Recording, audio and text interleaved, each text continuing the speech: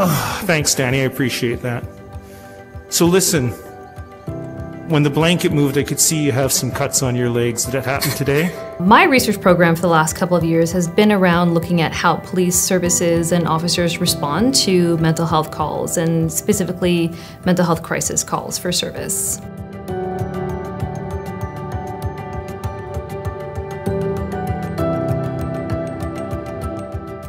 As a researcher at Laurier and working with other academic institutions like my colleagues at Ryerson and University of Victoria, we really knew that it was important to bring in community members to inform the work. And so we're really wanting to focus in on co-production and co-design of the training programs that we create and the evaluation assessments that we create.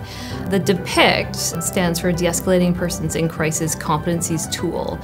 And this was an early invention or creation that we developed, knowing that there was a real absence in assessment tools for evaluating how police officers are de-escalate situations and use relational policing techniques. To be involved with the development from its grassroots really ensures that you end up with a product that will be practical, will be useful, and is something that's going to fit with existing processes and that officers are actually going to be able to use. One of the biggest issues with police training in the realm of de-escalation is there's very little evidence that demonstrates what fundamentally is effective and not. One of the most encouraging things of this training is that it's yielded some evidence for its efficacy, which is very unique in the field.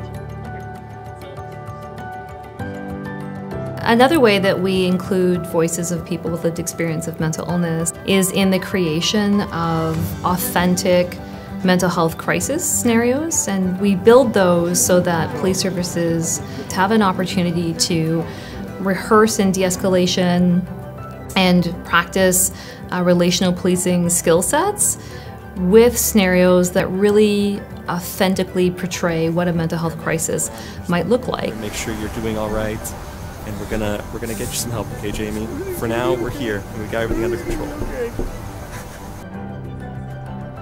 My thesis project focuses on looking at empathy formation in police officers who are undergoing a training for mental health crisis response. Getting to participate in research definitely enhances my university experience. It allows you to take your learning from your courses and apply that to something that's more tangible, something that you can see the result of and the outcome. I've had my expectations exceeded with this sort of mentorship. We've had the opportunity to build a partnership with Lometto Dark Slope. Basically what we do at Lometto is we create virtual immersive simulation centers. It's all in a VR headset, so a low-cost headset and you can access this virtual simulation center from anywhere. Hey, I'm Johnny. I'm with the Toronto Police. How are you doing today? You Stupid okay? kids. And it's also something that has a lot of similarities to a sim center. Like you could have a live instructor in there with you, you could have other students in there with you, but you could be doing it remote.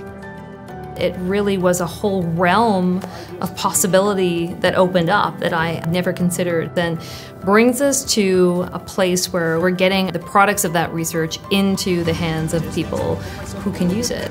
That's really the exciting part about working with an industry partner is the ability to translate research into action.